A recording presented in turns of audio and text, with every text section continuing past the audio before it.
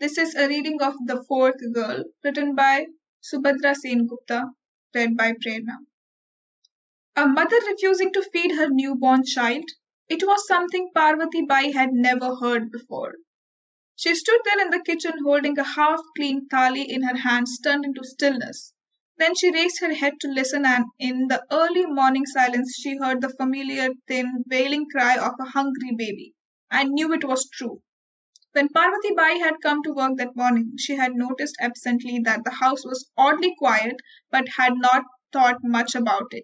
There was work to do. So, as always, she had gone swiftly into the kitchen where a huge pile of dirty dishes, pots, and pans waited for her in the sink. She had just begun her scrubbing when the cook had come in and said, "It's another daughter.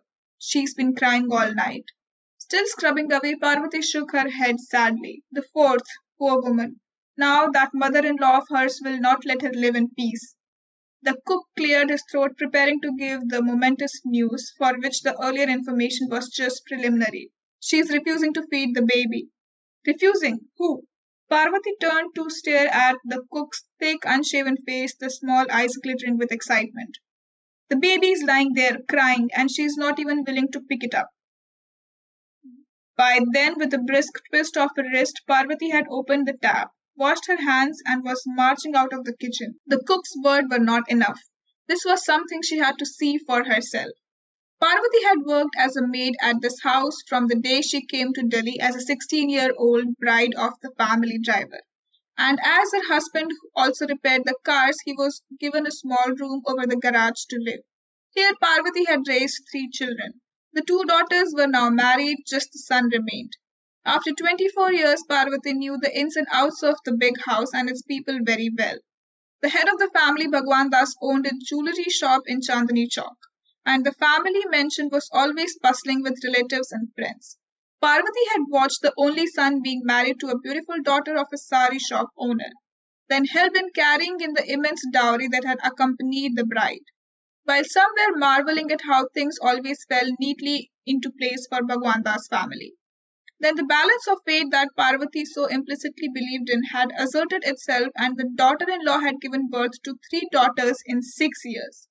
And the complacent smiles had vanished from faces of Bhagwan Das's clan. Watching the anger and resentment that flared up often between the women, the gloom among the men, Parvati had thought grimly, "It's always money, that's all they can think about." If there was no son to carry on the line, Bhagwan Das's money would be scattered among relatives, and that was a thought that the father and the son couldn't bear.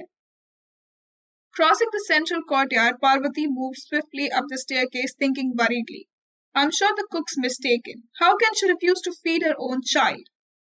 Then, as she reached the first floor where the son and the daughter-in-law lived, the crying of the baby got louder. Panting slightly, she reached the room and came to a halt at the door, pushing back the curtain. She looked into the scene inside and drew her breath in shock and surprise. Radha, the daughter-in-law, lay in a dazed stupor on the bed, her face swollen after hours of crying, and as if making a deliberate statement of rejection, she had turned her back on the swaddled baby that lay abandoned like a forgotten bundle at one corner of the large double bed. In defiance of the uncaring back, an anguished wail rose from the bundle, and as Parvati listened, she thought the crying was getting weaker. At the other end of the room, the mother-in-law, Bhagwan Das's wife, stood staring stonily out of the window. Both the women in the room seemed completely unaware of the famished, crying child. With a small exclamation of protest at the horror she saw, Parvati went swiftly up to the bed and reaching down picked up the child. She looked down at Radha. "This child is dying. Aren't you going to feed it, Bahu?" There was no reaction from the stiffly prostrate figure on the bed, while the woman by the window turned to look at Parvati, her eyes empty of feelings. The baby against her breast was hiccuping into an exhausted silence as Parvati left the room. Neither of the women tried to stop her, though both of them watched her go. Minnie, the fourth girl, began her life by nearly dying. Minnie lived because Parvati Bai took her up to the room over the garage carrying a bowl of milk from the kitchen, while her teenage son went running to the market to get a feeding bottle. Minnie continued to live because Parvati hunted through her trunk for her children's old clothes and put them on her. Minnie survived because whenever she fell ill, Parvati's husband would rush to get a doctor. Minnie learned to smile when he got her a rattle, and she learned to love because Parvati's son carried her around with him like a favorite toy and paced up and down with her in his arms when she cried at night. Minnie, the fourth girl, if there is a God, then he sent her into the world with every disadvantage he could think of. It was the kind of creative cruelty that the omnipotent often exhibits, especially towards little girls. Minnie's mother was fair and exquisitely beautiful, but she was born with her father's dark skin and plain looks. If she had been a cuddly pretty baby, maybe her mother would have relented.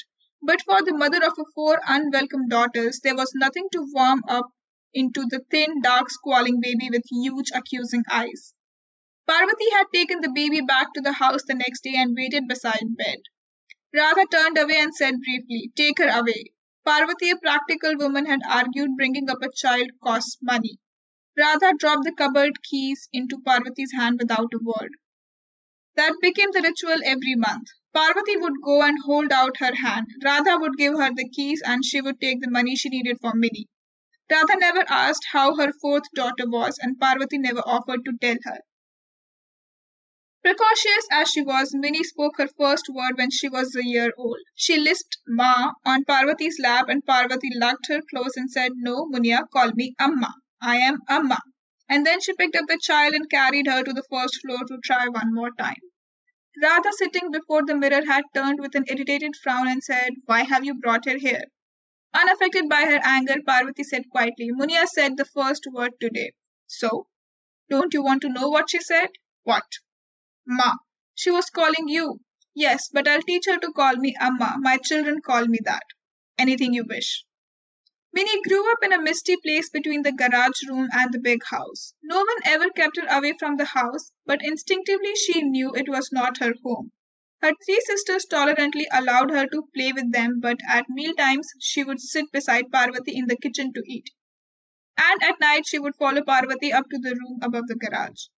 When Minnie was 3, she studied everything with her large, ever watchful eyes, and with an instinctive awareness, she knew there were things that she was allowed to do and others she was not. She could play in the courtyard but never enter the large room where the men sat. If that old woman ever beckoned her closer, she had to stay quietly docile and not jump into her lap. She could enter all the bedrooms except the large one on the first floor where this fair, beautiful woman lived, because that woman would look at her with a pair of icy eyes and say, "Go to Parvati," and Minnie was afraid of her. Minnie knew her sisters felt the same. Minnie called Parvati Amma and her husband Babuji. She knew in a confused way that the 3 older girls were her sisters because they told her to call them Didi, but her one and only beloved Bhaiya was Parvati's son. They all called her Minnie except her Amma and Babuji, who called her Munia, like the pretty, perky little bird. From her didis, she learned to call Bhagwan Das and his wife Dadaji and Dadiji, but the problem began with the other 2 in the big house. There was the fair woman and her dark husband, who were Amma and Babuji to her sisters, but Minnie already had an Amma and Babuji, and they lived over the garage. So with quiet acceptance, she called them nothing. It simplified things a bit. Everything became confused again when Minnie was 6, and she learned that the fair woman on the first floor had given birth to a son. Minnie sat at the kitchen door chewing a piece of mango achar and watched the sudden urge of excitement around the house. The boxes of sweets arriving, the women coming to visit with big smiles. Her grandmother stood at the door giving food to the beggars. There were garlands at the door, rangoli on the floor, and in the large room her grandfather and the dark men sat grinning like heroes. Minnie did not understand what was happening, so she went to ask Parvati. In the kitchen, Parvati was grinding spices and looked up as Minnie went and leaned against her shoulder. "Hungry, Munia?" "No, Amma. Why are they feeding the beggars today?" "Because a boy has been born, a grandson for Dadaji."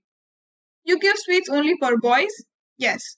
Minnie sucked the mango slice some more and then asked, "It's the son of the dark man?" "Yes." "And who is the mother?" "That fair woman on the first floor." "Oh." Minnie was beginning to understand. "My 3 Didi's mother." Parvati laid down the grinding stone, turned to pull Minnie into her lap, and said gently, "You are also her daughter."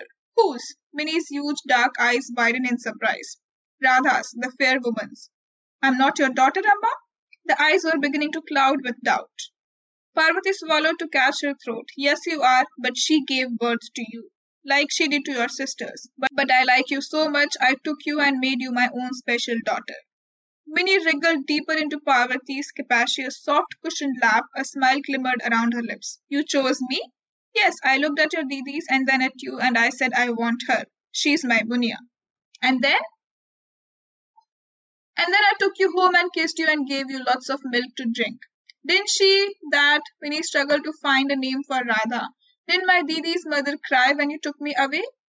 She had 3 daughters, but I'm sure she cried a bit.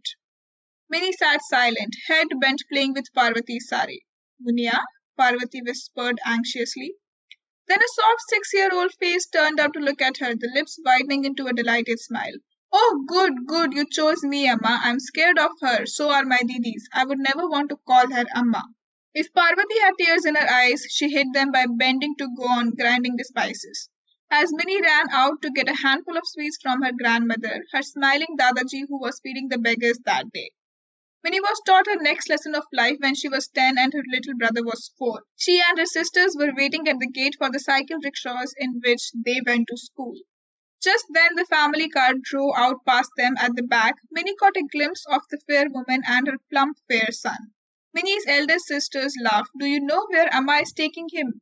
To that big convent school. Minnie looked at her with a puzzled frown, sensing the bitterness behind her words but not discovering the reason. To a convent school, her sister repeated. We go to the local government school in rickshaw. He will go in the car.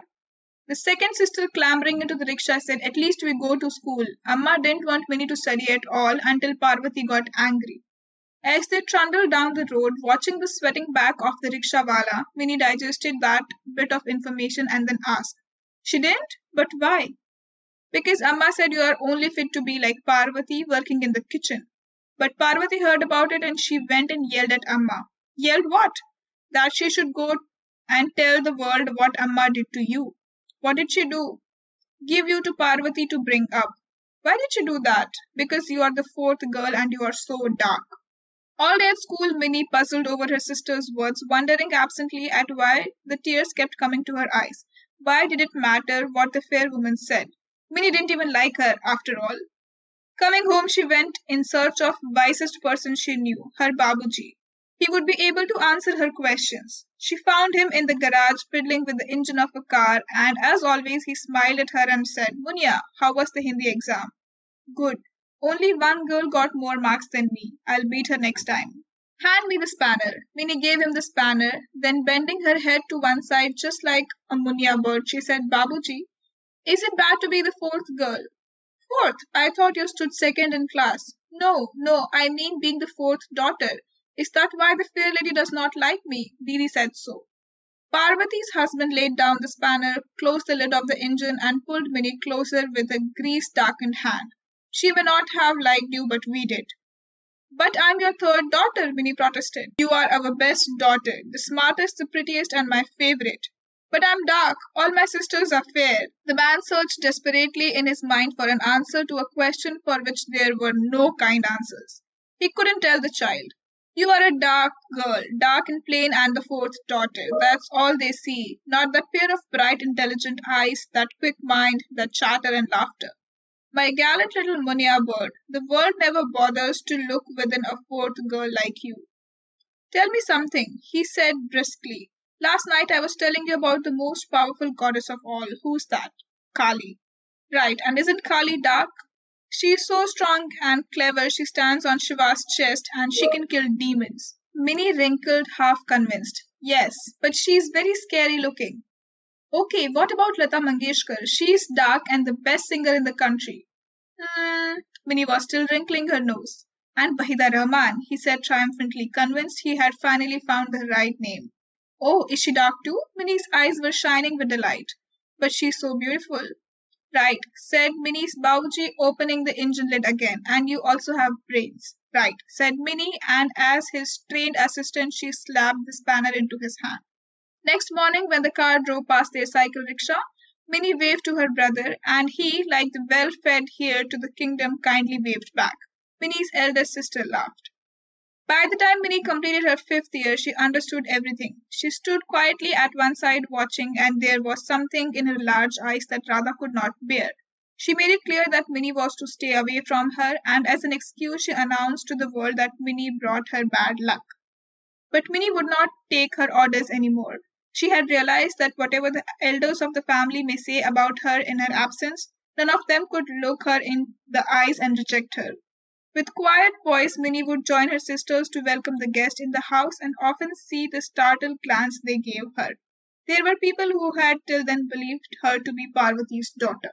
Minnie's two eldest sisters were married on the same day, and with quiet composure, Minnie stood with the family, helped at the wedding mandap, and laughed and giggled with other girls. Then, when the family group was being photographed, she walked up with the rest to the stand beside one of the brides, as if unaware of Radha's icy stare. In the photograph, there were two unsmiling faces, Radha's and her fourth daughter's. Minnie had discovered early that every time anyone tried to hurt her, she could hit back with a whiplash of words that were more devastating. Then she realized that with her sharp tongue, she also had another weapon of defense, what her Bauji had called her brains. With a desperate determination, she looked for her salvation in her studies, and Parvati and her husband stood behind her. Not totally understanding her compulsions, but anyway, always ready to support. When the school leaving exam result came out, the family sat up and noticed Minnie. She had topped amongst the girls. As the family watched in amazement, newspaper reporters came to interview her and photographers clicked her pictures. As always, Minnie sat poised and quiet as the reporters scribbled. Then one man asked, "I'm sure your parents must be very proud of you." Minnie turned her huge glittering eyes towards Parvati standing by the door smiling. She said softly, "Yes, they are very, very proud."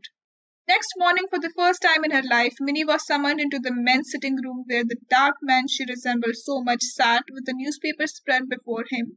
In every one of them there was Minnie's smiling photograph. The dark man had hardly ever spoken to her in the past 16 years, except to ask her a few times if she needed anything. He looked embarrassed now before the girl, standing so patiently in front of him. He nervously cleared his throat and said, "You have done well, Minnie." Minnie stood still and waited. "And what will you do next?" "Study medicine," Minnie said firmly. "Medicine?" The man looked scandalized. "But no daughter of ours, I don't know if your mother." Minnie stayed silent. The dark man held out a 100 rupee note toward her. She took it with a cool thank you and left the room. Then, preparing for the battle she knew would follow, she told Parvati about her plans. Parvati and Minnie were called into the first floor bedroom where Radha and her husband waited. Minnie was ordered to stay at home and learn to cook and sew until a suitable boy was found for her. They had expected Parvati to protest, but it was Minnie who spoke up.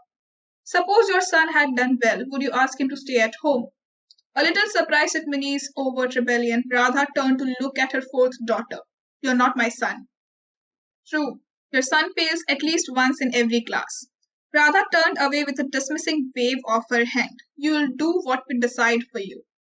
Then, as Parvati watched in surprise, Minnie went up to stand close to Radha sitting on her bed and said, "I have got a scholarship. You don't have to pay for anything. No daughter of mine will." Minnie bent down to look straight into Radha's eyes, and there was something in her face that made Radha flinch away. "But I'm not your daughter. Mothers feed and care for their children. When have you fed or cared for me?" Radha's husband moved in hurriedly, trying to save the battle already lost. "Yes, fine, do whatever you like. Just leave us alone." Minnie didn't bother to reply. Before Minnie left the room, she paused at the door and looked back at her parents. In her father's eyes, there was the anger of a thwarted male head of the house. In her mother's face, she seemed to see an odd, puzzled interest, as if for the first time Radha had really noticed her fourth daughter. Through the long hard years of study at the medical college, Minnie came home for the holidays and spent most of her time in the room over the garage or chattering with Parvati in the kitchen. She never went up to the first floor because of her infrequent visits. She noticed changes in the family before the others did. The house was emptier now. Her grandparents were dead, and so was one sister. The other two rarely came to visit. Now Minnie was allowed to have a small room in the big house. She sensed things were not going well for the family. The dark man and the son and heir spent more time battling each other than earning money, and Radha did not know how to control a son who had discovered the dubious pleasure of gambling, alcohol, and women. When Minnie came back to stay in the big house, she was an intern at the local hospital. On holidays, she would wander around the house, noticing how quiet it had all become. No more bustle of relatives at festival, the movements of servants, chatter and gossip. Now half the room stayed locked and there was only one old car in the garage. Parvati's husband spent most of his time pottering in the kitchen garden. Radha had begun to fall ill, and once a week Minnie would climb the stairs to the first floor and go check her blood pressure. And every time she would notice the puzzled question in Radha's eyes. At times, Minnie thought she would tell her mother, "Don't be surprised. I am a doctor. I have taken a vow to treat the ill." And that includes mothers who abandon their daughters to die. But Minnie, being Minnie, was brisk, businesslike, and silent. Even the dark man spoke to her now in a helpless reaching out for support. She helped him with his financial dealings, ran errands to the bank, and even found ways to pay off the gambling debts of the son and heir. In his eyes, too, at times she saw the baffled regret that she had so desperately waited to see when she was a young girl. But now she did not encourage any personal conversation, and the dark man, oddly afraid of her, never gathered the courage to say anything. Even now, on some nights after working late, Minnie would creep up the stairs to the room over the garage to cuddle up to Parvati and whisper and giggle into her ears. She would dig and prune with her babuji in the kitchen garden and tell him all the news. And when her bhaiya, who was in the army, wrote to her, Minnie would carry his letter around in her purse like a talisman of joy. Only with the family that chose her, Minnie, Munia would chatter, laugh, and be young again.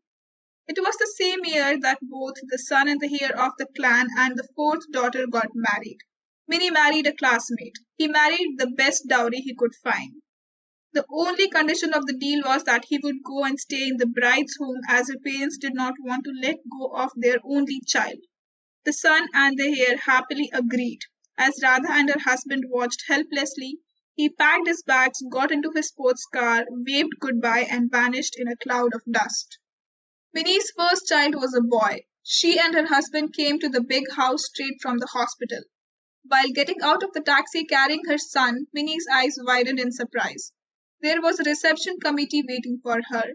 There were garlands on the door, rangoli on the floor, and she seemed to see the ghost of her grandmother feeding the beggars. Radha, her biological mother, and the dark men, her biological father, stood at the door with wide smiles, ready to welcome their biological grandson. Behind them, their faces incandescent with joy, stood Parvati and her husband.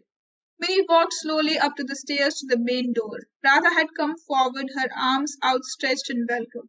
Minnie smiled and said softly, "Amma, Babuji, your grandson." Then, walking past the fair woman and the dark man she had never called anything, Munia Minnie laid her son in the welcoming arms of her real mother. Thank you for listening.